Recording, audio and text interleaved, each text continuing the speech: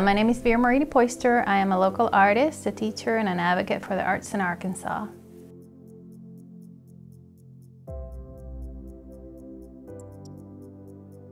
My mom was a patient in Northwest Arkansas at CARTI there, and going through her journey and seeing, what that was like really was my first try or roundabout in the journey of cancer. And so then this last year I had a couple of friends that had cancer, and after I was going through that journey with them, I started thinking about, what could I do to actually help in the community with the gifts I've been given.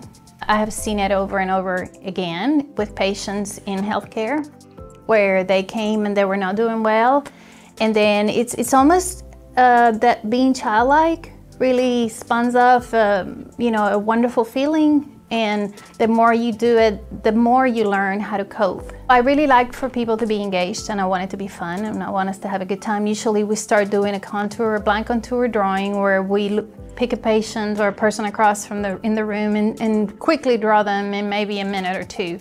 And those are always fun because it's always a surprise. You don't look at the paper, you're just drawing by looking at the person. So I want the patients to think about what's going on in their life, maybe what does hope look like? How are you feeling today? Pick a photo that describes how you're feeling, and let's make a collage with it, or create something in paint. Healing is creating a safe space for people to reflect. Healing can happen in a variety of ways, and a lot of times it's giving ourselves permission to be where we are.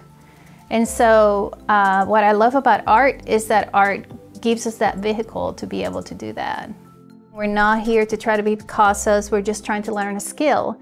And it's kind of like riding a bike. When you get into a bicycle and you start going down the road, you don't first know what you're doing and you're falling off, and then eventually you're on it and you really don't know how you're doing it, but you're going down the road. So painting is kind of the same way. The more you do it, the better you get at it. And so if you have, the willingness to stick it out, amazing things happen. You can find ways to cope differently with whatever's going on at the moment, and that you find moments of joy, moments of wonder, and moments of ease, because I think that it's all in us. It's just bringing it out and using it. So it's been clinically proven that creating and exploring has this efficacy.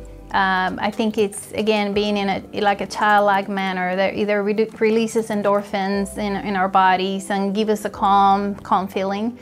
And so oftentimes what patients experience is that in the beginning there's a struggle, and then you just kind of let it go, and then you're just at ease. And so that's what I love to share with people. My name is Virmarie DePoyster. I am an artist, a teacher, and an advocate for the arts in Arkansas. I am super excited that CARTI will soon begin Healing Arts at the Bridge. Come on Thursdays and explore with me.